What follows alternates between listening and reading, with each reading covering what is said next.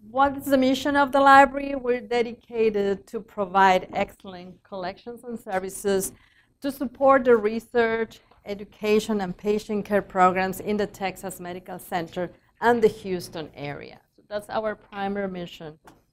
Where we are at 1133 John Freeman Boulevard.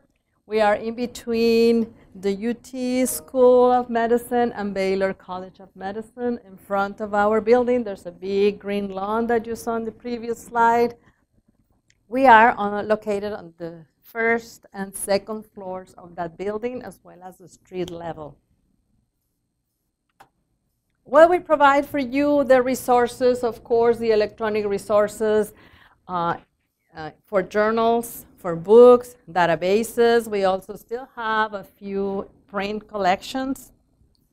We provide computers, study areas, as well as your librarians. We are there to help you in anything you need regarding access to our resources or research information. This is our library website, and it's going to probably change in a few months. So it's not going to look the same.